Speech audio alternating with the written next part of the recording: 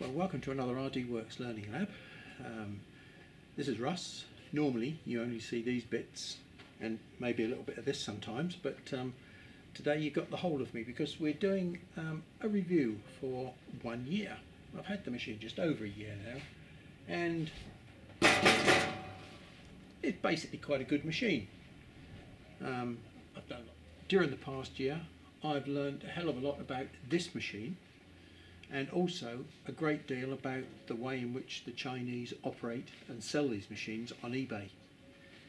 Now, anybody that's watching this and thinking about buying a machine, the only thing that I would say to you is you're not going to get quite what you expected. If you buy a 50-watt machine, it'll be fitted with an 800mm long 40-watt tube. It'll have a 50-watt power supply in it, but the tube that's fitted won't be very good. It'll work for a week, a month, 6 months, but be prepared when you buy one of these machines to think about the cost of replacing the tube, because that's something you're going to have to do fairly shortly after you've purchased the machine. Because either the tube won't work or you'll be very unhappy with its overall performance.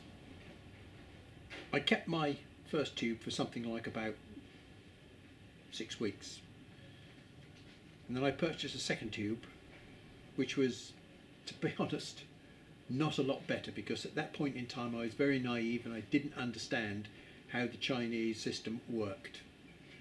And I bought a replacement tube, and it was a replacement, almost like for like. So I replaced rubbish with a little bit better rubbish, and I soldiered on, making my series up to about 8 months, where I tried to use the tube as a learning aid to try and investigate just how these machines worked, why the tubes operated in the way that they did. And eventually, after 8 months, I bought myself a proper upgrade, and as you might be able to see in the background, this white lump hanging out the back of the machine here is the extension for my proper 60-watt tube. Well, I ordered a 60-watt tube, but because I'd done a little bit of negotiation beforehand with Mactron, the people that I bought it from, I think they saw the potential in this particular channel that you're watching, and so in fact they sent me a 70-watt tube instead of a 60-watt tube. Now that was both great and not great at the same time, because a 60-watt tube is 1200mm long, and I had built my little case here extended to take a 1200mm long tube. When the tube arrived and it was 1250mm long, was I going to complain? No. I finished up remaking this. So I'm actually very lucky in that I've got a 70-watt tube, and a proper 70-watt tube in this machine. I bought a power supply to go with it, and it's an absolute dream. I just absolutely love coming out here, just turning on the switch, dialing in some numbers, and I get what I ask for. Now I'm just going to show you this, because this is the calibration chart for the machine. In other words, the power characteristic is actually quite steep up to this point here, which is something in the region of about 25% power. So after this point, although the milliamps are going up nice and steadily, most of the gain in power is happening around this first third of the range, and then we got to another 2/3 of the range, and we get to somewhere in the region of about 65% here. And this is 22 milliamps, which is the typical running current for a 60-watt tube. And I'm up here just at about 70 watts. So the tube delivers exactly what it says, and I'm extremely pleased with it. The only reason I'm showing you that characteristic is because a lot of people think that when I dial in 10%, I get 10% power. And when I dial in 20%, I get 20% power. And when I dial in 80%, I get 80% of whatever the tube power is. It's a nice idea, but it doesn't work that way because of the non-linearity of the output of the tube. So just remember that. The other big lesson that I learnt was not to over stress the tube. know what the current is that you're supposed to be putting through the tube, and make sure that you fit an ammeter to your machine. Now this is the best friend that you're going to have because it will stop you destroying your tube. Now when you're buying one of these machines, you think you're buying a 50 watt machine, but in fact you're buying a 40 watt tube. A 40 watt tube should be run at 18 milliamps maximum, a 50 watt tube at 20 milliamps maximum, and a 60 watt tube typically 22 milliamps maximum. Those are typical figures that you want to stick to, and then you will not be overstressing or what they call overdriving the tube. Now I did a very in-depth study part way through the year of how a tube works, and if you just put too much current through the tube, you start causing the gas within the tube to break down into carbon monoxide and oxygen. Now in a few moments you'll see the tube going pink. There we go. That pink is basically the nitrogen being ionised. It's got nothing to do with the CO2 that's in there. The fact that the nitrogen is excited brings the CO2 into play. Just because you've got a pink beam doesn't mean to say you're going to get power out at this end of the beam here. The pink beam is a necessary mechanism to make the lacing action happen, but the lacing action is all dependent upon the CO2 that's in the gas mix. Now if you put too much current through your tube, then what happens is this nitrogen, excited as it is, has so much energy that it will start breaking down the CO2 into carbon monoxide and oxygen. And over a fairly short period of time, if you start overdriving your tube continuously, then you will destroy all the carbon dioxide in that tube. It will still glow pink, but you'll have less and less power coming out of this end of the tube. So just heed that warning, because I destroyed my first tube by doing exactly that, not understanding that 100% was in the machine, but you can't use it. So it's very important that you understand that you must control your machine by whatever the maximum current is. Now it could be that you get to your maximum current of 18 milliamps and you can only use maybe 50 or 60% as the number that you can use. Well, 60% is the maximum number that you'll be able to use, because 60% equals your maximum current. 100% will start shortening your tube life dramatically. So just a warning, don't go there. It wasn't until part way through my second tube that I realised my mistake, and by then it was getting a bit too late anyway, and my second tube was not a very good performer anyway. So basically that's the first and most important lesson I've learnt this year, that the Chinese oversell their machines and you don't get what you're expecting. You need to buy the smallest machine that is big enough to do your job. This particular size that I've got here, 30x50, is actually a super size, because everything is small and light and it moves around quickly. It hasn't got very much mass. The next size up starts to get bigger stepper motors, bigger beams, everything gets heavier, and the whole thing has to get mechanically bigger because it gets bigger. So with this machine we've got 500 millimeters a second that we can use in this axis and 400 millimeters a second that we can use in this axis. And I do find that when I'm even running at 400 or 500 millimeters a second on scanning, I get very little problems of overshoot or anything like that. It's a really tight little machine to use. So I'm really very pleased with the mechanics of this. The other thing about it is, if you buy this as a 50 watt machine, it'll come with a 40 watt tube. And as you can see, with a small amount of extension over here, I can put 60 watts into this machine and all of a sudden it becomes an absolute dream of a machine. I bought my power supply direct from China, and it cost me about just over £200 for a power supply and a tube. Excellent value for money. But it also cost me just over the same amount, £200 plus, to get it from there to here via DHL. It arrived in 4 days, super, but it doubled the price. But I'm not complaining. A couple of three other things I need to just quickly talk about. First of all, we can see down here, I'll just move my power measuring device. Oh, the last time you saw this instrumentation, I probably had a rather expensive microprocessor controlled temperature display at the top here.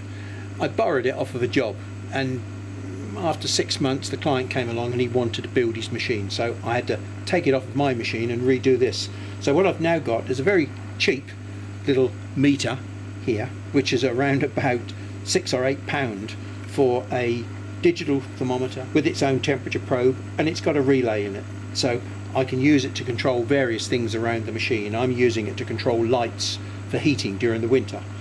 Now this tank here, as you can see, it's got lots of water hanging on the lid. Just going to turn the whole of the machine off, and I'm going to take the lid off of this tank. It's a snug fit, everything's a snug fit, and normally what I'll do, maybe once a month, I'll take this out, use it as a dipstick, which is my thermometer, and I'll both smell and feel the water. Now this is distilled water.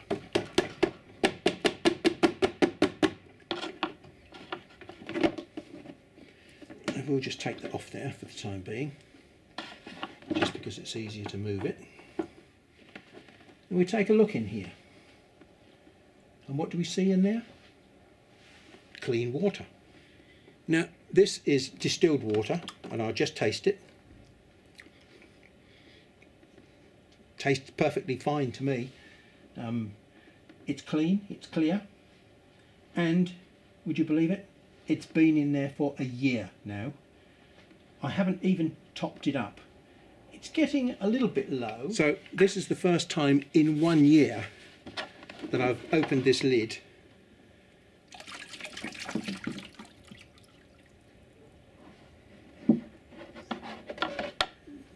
Some people are finding it difficult to get hold of, but the easiest place to get distilled water is at a pharmacy. So I just thought you'd be interested to know, in this particular country, most of the year we're anything between 10, 8. On a really hot day we might get up to 28 or 30 degrees C, but that is very, very rare. You can see the ambient temperature in that water is 23. If we take a look, here's the return line here, and you'll see that I've got my temperature probe strapped to the end here. So the water returning from the tube passes down here and over that NTC measuring probe. That's about £5 for a 5 litres. But I've spent £10 and it'll probably last me another year. So £5 a year is not bad for a water cooling system. As you can see, it holds something in the region of around about 9 litres, my system here, and I find that's perfectly adequate to deal with my 60-watt tube, because I don't use it continuously. I'm not a production shop, I'm just playing. So it's very rare that I use my machine for more than maybe 2-3 hours at a time. Those with eagle eyes will have noticed that I have removed my extraction fan, my centrifugal bouncy castle fan. A word of warning. A couple of weeks ago it started smoking. The fan stopped working. Why? Well, I burnt the motor out. How did I do that? Well, if we take a look here, something I forgot to do, I forgot to remove the grill, and we got lots of little bits of paper and dust stuck on the grill, so it was seriously restricting the airflow. And I've had to replace it with a much more powerful fan now, purely because it was cheap and plastic and more powerful. The only problem is, the more powerful fan, it sucks better, but it also makes a lot of noise. As you can hear, it's got a really annoying whine, which is going to annoy everybody, including myself. And so what I've had to do, I've had to build myself a silencing box.